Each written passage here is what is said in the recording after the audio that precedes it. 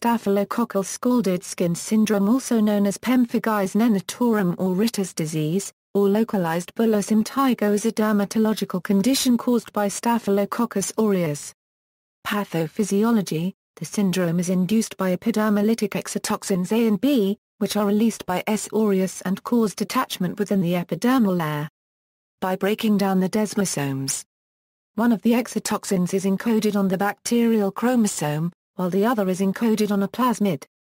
These exotoxins are proteases that cleave desmoglein 1, which normally holds the granulosome and spinosome layers together.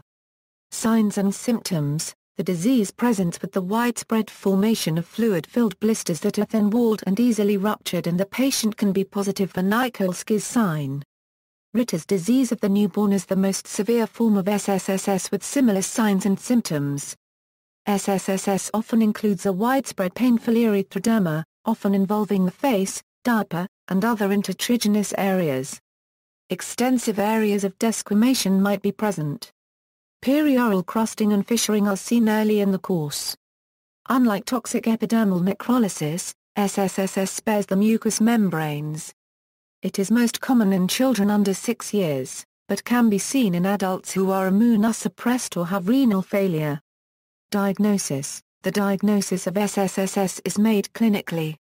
This is sometimes confirmed by isolation of S. aureus from blood, mucous membranes, or skin biopsy.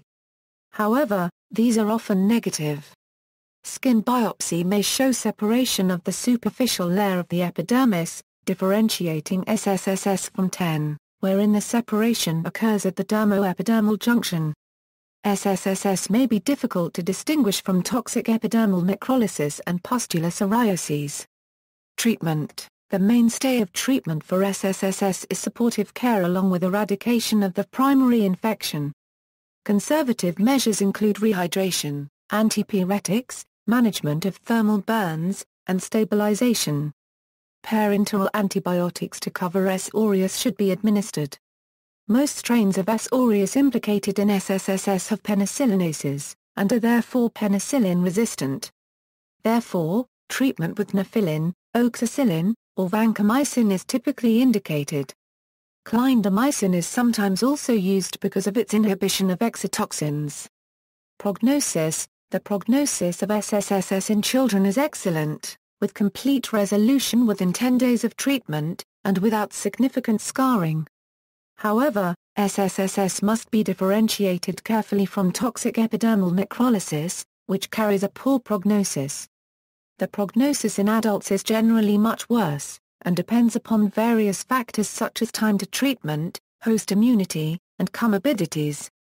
History: the clinical features were first described in 1878 by Baron Gottfried Ritter von Ritterschein, who observed 297 cases among children in a single Czechoslovakian children's home over a 10-year period. In 1885 Nil Filato and in 1894 Clement Dukes described an exanthematous disease which they thought to be a form of rubella, but in 1900 Dukes identified it to be a separate entity which came to be known by the names Dukes disease, Filativa unregistered trademark S disease or fourth disease.